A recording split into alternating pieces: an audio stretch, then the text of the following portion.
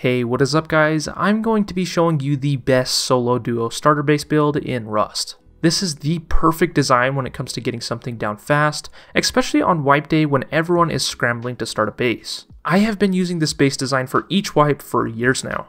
This comes with a load of storage space with all your essential items too. So if you need a fast and easy starter base to store all of your loot before you get down to making your actual base, this will be great for you. So with that being said, I'm going to be throwing up the materials you will need to complete the base build on the screen now.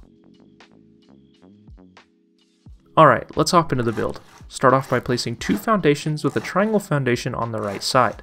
Now put 2 doorways like this to create an airlock for the base. Next, place your walls and ceilings to close the base together. We are going for stone, but if you do need this down quickly and don't have any stone, use wood. It won't be as safe or effective, but do what you need to do. Just make sure to upgrade to stone as quickly as possible. Now that you have that upgraded, place your doors with the outside one swinging inwards and the inside door swinging outwards. This will create an airlock that will prevent door campers from getting further into the base if they do kill you with the doors open. Make sure to keylock or code lock these doors at this time.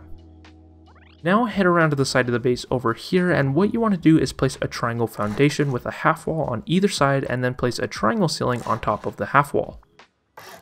Now head back into the base and look at the wall here and connect a triangle ceiling with the structure you just made outside. Make sure to upgrade this to stone. You can now head back outside and get rid of this placement piece here. Now you can place your TC in the back left corner right here. It should squeeze nicely next to the shelf that you just made. Now get your large boxes and place one right here in front of the TC, one on the right side with it pushed back as far as it can go like this, another one up here flush with the TC and the wall, and one last one with it pushed up against the wall like this. Now place 2 small boxes here and up above to create the most compact storage for the base. Next, what you want to do is place a door frame with a double door swinging out, or if you have one, a garage door to increase raid cost. Now we will work on this section here by placing your tier 1 or tier 2 workbench next to the airlock door. Next, place 2 furnaces on the left of your workbench.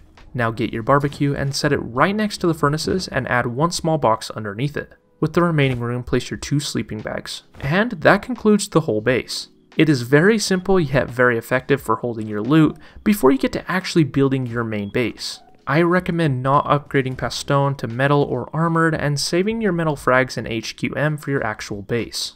But other than that guys, I hope this video helped you out. Make sure to like and subscribe for more Rust videos like this one. Thank you so much for watching, and I will catch you in the next one. Later.